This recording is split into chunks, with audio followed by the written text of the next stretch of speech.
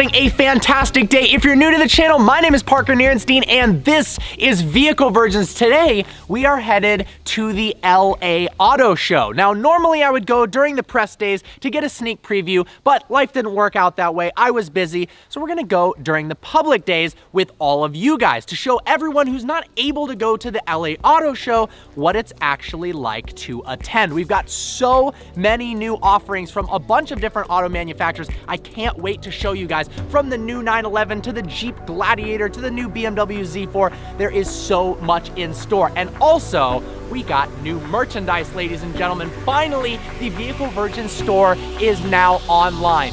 ShopVV.tv. We've got 3 designs. This awesome retro look with the piston and Vehicle Virgins. I love this shirt. It's available in black and white. Then we've got an awesome tachometer shirt and an instrument style shirt. It's a little more simplistic, but I hope you guys love the designs as much as I do. We spent tireless, countless hours creating these shirts. They are so comfortable, survive a million washes, and they are now for sale. ShopVV.tv. Seriously, guys, every purchase helps support the channel, and it'd be really cool to be walking down the street and see you guys wearing Vehicle Virgins merchandise, especially at car shows. Also a good talking point. Let's say we're at the LA Auto Show, you see another person wearing a Vehicle Virgins shirt. Well, go up to them and say hi. You know they're likely into cars. Well, you likely into cars. They're obviously into cars. Anyways, let's hit the road. We're taking the Raptor. Let's go to LA.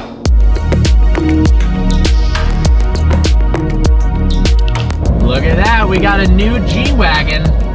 Don't see too many of those.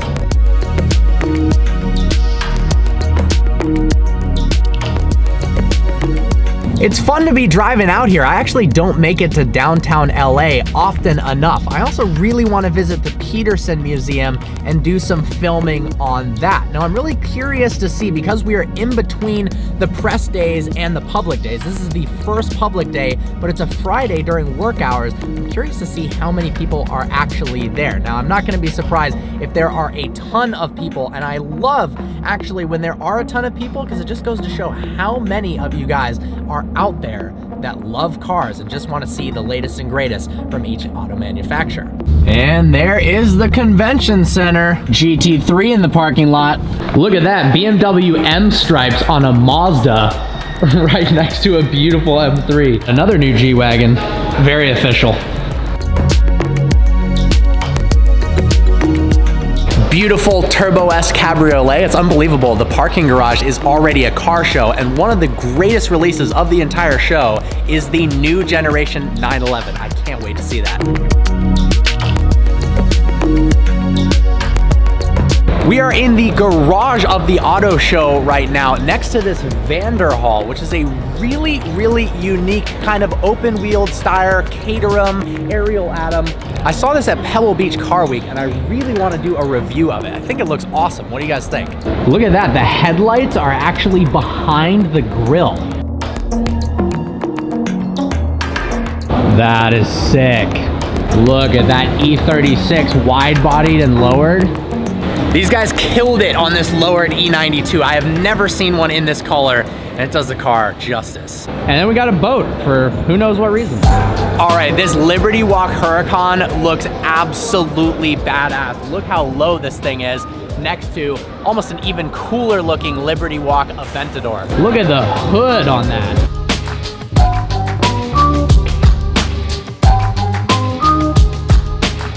All right, that's actually a sick looking BMW i8. See, this is why I love auto shows. You never know what you're going to see. This looks like it started life as a 997 911, and look what they've done with it. I freaking love it.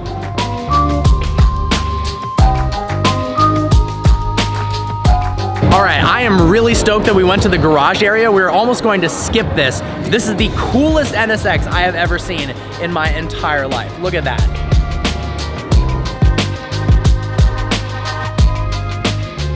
I can't say I ever thought I would see a wide-bodied Liberty Walk NSX, but it looks so good. Look at this. The junior driving experience. Now it is time to head into the main showroom and check out all the latest offerings from our favorite auto manufacturers. Here we go.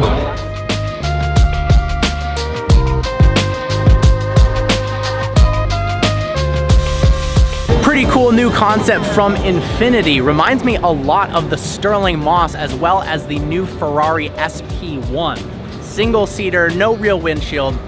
Looks nice. I hope they build this. Never will. Look at this, the new AMG GT 4-door.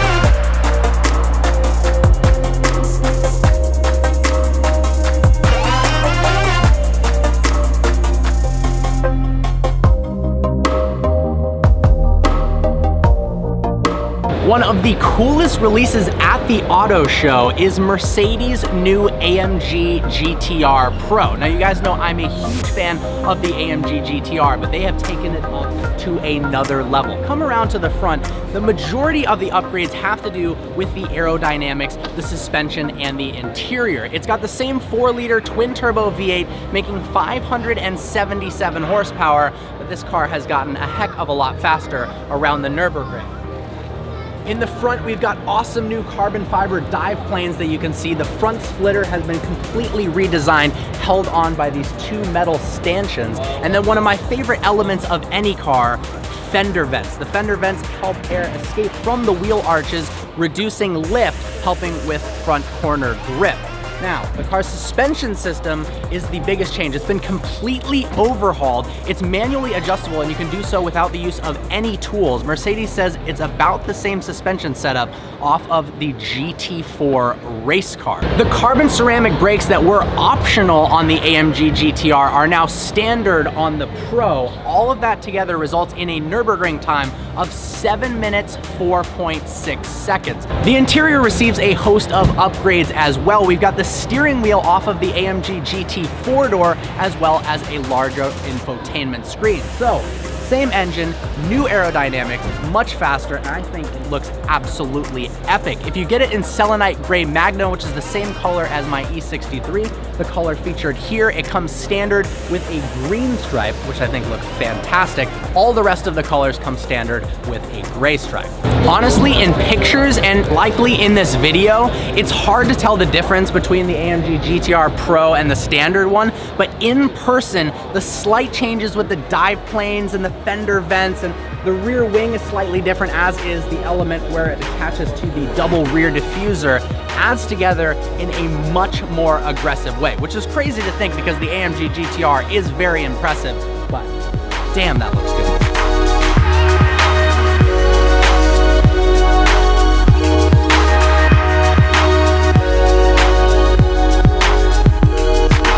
Behind me is the new M5 Competition, a car I very much need to review.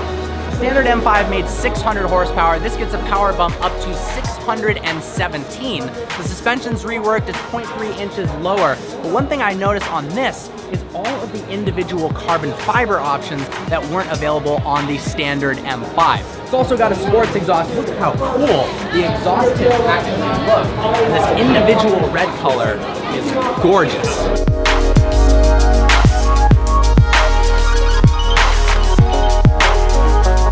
One of BMW's releases for the LA Auto Show is the new Z4. This is the Z4 M40i that is a 3-liter twin turbocharged inline-6 making 382 horsepower. But what's most notable is all of the exterior changes from the previous generation. I think it makes it a lot more masculine looking. One of my favorite components of the new Z4 is this new side vent. And then we come around the front of the car. The front fascia looks very similar to the 8 Series in a way. This is actually the first Z4 that I really like the way it looks. Now the Z4 doesn't get enough, I don't know, recognition. It's actually a fun car to drive, but because it looked a little bit feminine in the past, I think people kind of disregarded it. But maybe with the new generation, they'll knock it out of the park.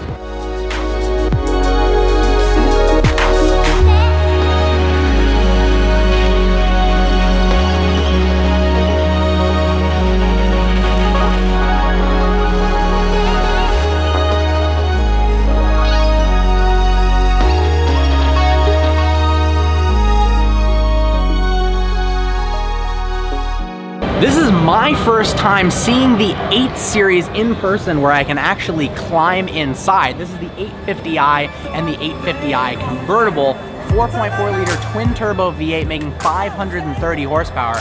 think the design language, they absolutely knocked it out of the park. Kind of reminds me of how striking the new 6 Series was, but they've taken it to an entirely another level. And finally, they have a pseudo-competitor to the S-Class Coupe. I can't wait to see when the M8 comes into play. Let's go ahead and check out the interior. Look at this crystal see-through shifter. That is wild. We've got an entirely new digital display for the front dash. Looks beautiful. Feels really nice in here. Visibility is somewhat limited because of its coupe styling, but man, this is a nice place to be. The only thing I can see is the rear seat legroom looks as negligible as it can get. There is no way you are fitting back there.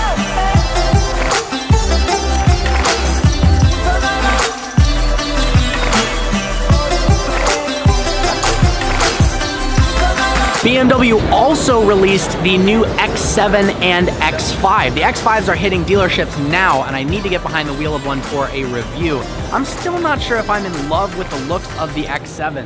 This front grille is, well, it's enormous and very square, but the headlights are gorgeous, and while it's locked, we took a peek at the interior, and it looks stunning. Look at this thing. I know your Raptor's good at off-roading, but I think in the snow, this might have you beat. Alex just told me they actually set this up almost like a wakeboarding boat, but for skiing. As you can see, there's skis on the back, and you can get towed behind this with tractor treads. New ZR1, loved reviewing this car. All right, that is awesome. Beetle rally car. Wow. Electric race car from Volkswagen. I believe this is the Pikes Peak world record holder. Goes to show that electric powered vehicles can be extremely fast even on track. Just look at the way it's put together. That wing is enormous. That actually has to be one of the biggest wings I have ever seen on any car. Wow, I actually really like the headlights on the new Mazda 3.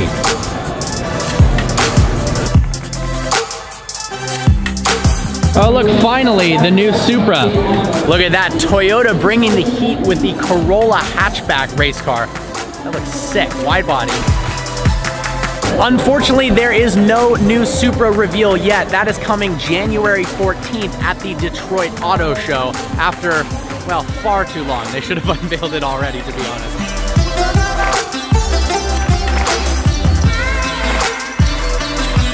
Another incredible car that will never exist, but looks incredibly cool in concept form. Look at those seats. I love the floating center console. So Genesis has broken off from Hyundai to try to boost their brand reputation, and recently they have been coming out with some killer models. Right here we have the G70, which is only $50,000, and then to the left of it, we've got the G80 at 55 grand. I wanna check out the interiors. I think, guys, if you remove the Genesis name and you just put a Mercedes or a BMW emblem on the front of these cars, they're actually striking. I'm in love with that front grille. The interior in these is nice as well. Quilted leather seats, and it comes stock on Michelin Pilot Sport 4S tires. Something that a lot of high-end cars don't do is pay attention to good rubber. Genesis is doing good things.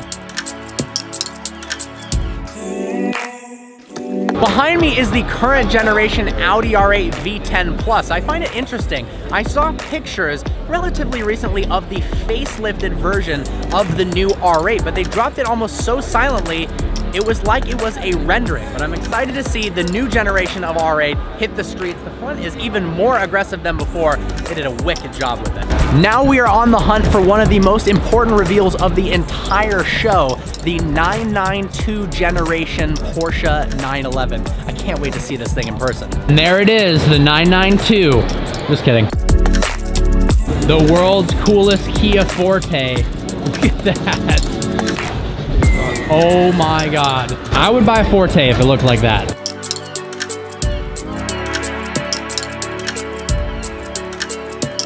Beautiful Heritage Edition Ford GT. Love the Golf livery. Along with all the major manufacturers that you're used to typically seeing, there's always a couple new manufacturers that you haven't heard of that offer some pretty cool stuff. One of which is Rivian, that has these all-electric trucks. Check these things out. Here is their SUV version. That is awesome. Because it's all electric, you've also got a massive storage compartment in the front as well. Up there, it shows the battery pack as well as the motors. This thing is really cool. Look at that, 0 to 60 in 3 seconds with a 400-mile range. 200 horsepower at each wheel. Speaking of trucks, Jeep just released their first truck in 25 years. Let's go check that out.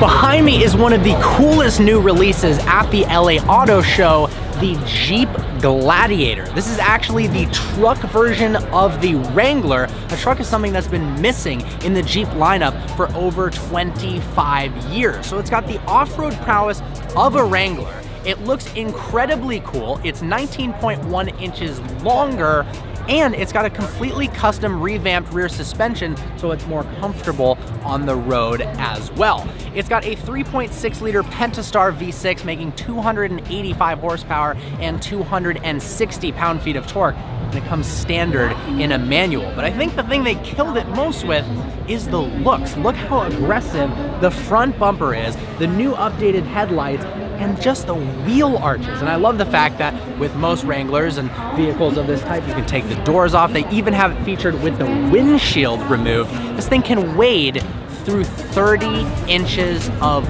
water. That is awesome. The Gladiator looks so rugged. This thing goes on sale in early 2019. I love it.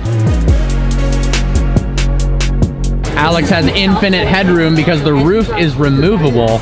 That is awesome. The interior of the new Gladiator is nice as well. Go ahead and hop in. All right, I am really liking this thing. Over the hood, it feels really compact, like you know exactly where the edges of the car are. And the fact that you can remove the roof is so sick. Look at that Santa sleigh. Red Eye Express. Oh, that's sick. Chrysler Pacifica looking mean. Well, we have found the Porsche section. They have their entire own hall to themselves. How Porsche is that? Spirit. Wow.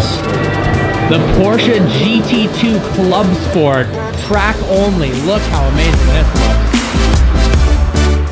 This is a perfect segue leading up to the 992 generation of Porsche. They've got models for all 8 generations of the 911, all the way from the F model to the new one. Funny enough, I actually didn't know that the models before the 964 were called the F and the G.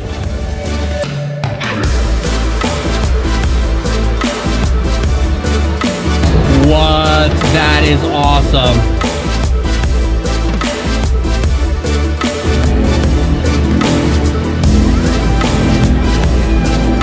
Scanning.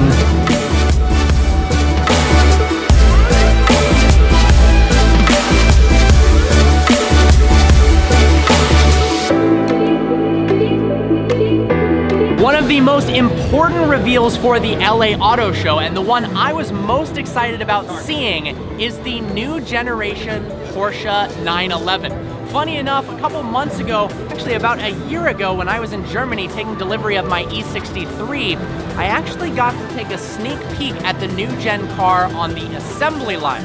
It's the 8th generation of the 911, and it is dubbed the 992. In fact, it only shares 20% of its parts with the 991. The car is about an inch longer, and it is much wider as a standard vehicle. Design inspiration was actually based on the original Porsche Turbo, the 930.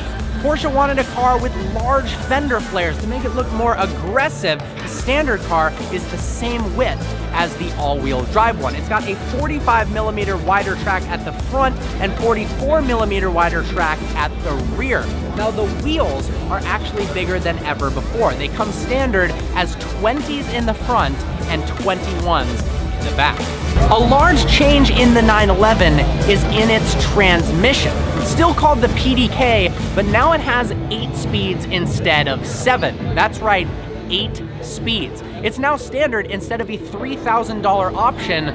But what's really interesting is it comes with a big hole in the center of it. And that is for, in the future, they're saying not anytime soon, a hybrid powertrain in a 911. The good news is, partially thanks to the US market, a 7-speed manual transmission is still available at a no-cost option. It's bundled together with the Sports Chrono package. The engine is very much similar to the 991 generation. It is a 3-liter twin-turbocharged flat 6, only this time it has different turbos, different intercoolers, and different injectors. That's good for 23 additional horsepower, leading the total for the Carrera S to 443 horsepower and 390 pound-feet of torque. Acceleration figures are as impressive as ever. When equipped with the optional Sports Chrono package, the Carrera S does 0 to 60 in 3.3 seconds, and the 4S does it in 3.2.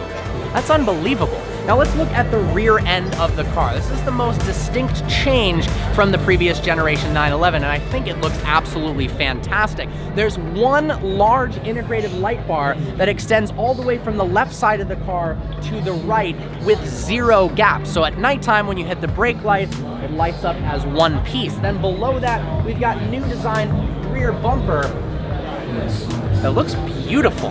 Now in the interior, there are some design changes as well. We've got a much bigger 10.9-inch screen that's actually set back into the dashboard. There are also a lot less buttons in the center console, so you don't have that typical clutter around the gear shifter. Now, the analog tachometer and speedo has been changed to a more digital layout. Some people aren't gonna like that as much. I think it looks quite nice. Handling-wise, steering is now 10% quicker than before, and it's got fancy adaptive suspension that can now change the suspension geometry while the wheels are moving up and down, something it couldn't do before. All told, all of the modifications to the 992 versus the 991 lead to a 5-second faster Nürburgring time than the previous generation. That is substantial. Now pricing, the 2 models that they are releasing right now are the S and the 4S. The S starts at $113,300 and the 4S starts at $120,600.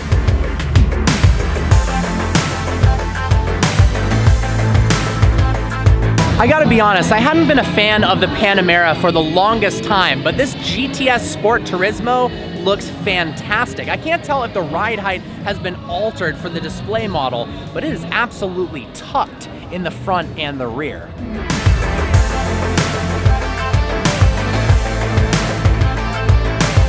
Porsche does such an amazing job at modernizing each edition of the 911 in the slightest way. They're improving upon perfection. I think, well, we can't really distinguish too many differences between the 992 and the 991 now. When you see one in about 3 years, it's amazing how dated the 991 is likely going to look. Regardless, they knocked it out of the park. The new larger wheels, the larger haunches look epic. What is that? Geometrical war crime. Wow. It's the Carlman King. What on earth? The rear quarter panel in the back actually looks kind of like a Lamborghini Urus. This is pretty cool. Behind me is the Genovation Corvette. It is an all-electric Corvette that is capable of doing 0 to 60 in 2.5 seconds. But what's more impressive than that is we know electric cars can accelerate fast. The top speed is over 220 miles an hour. Quite like the carbon fiber wheels too. Wait, look at that. It can come in a manual as an all-electric car. What on earth?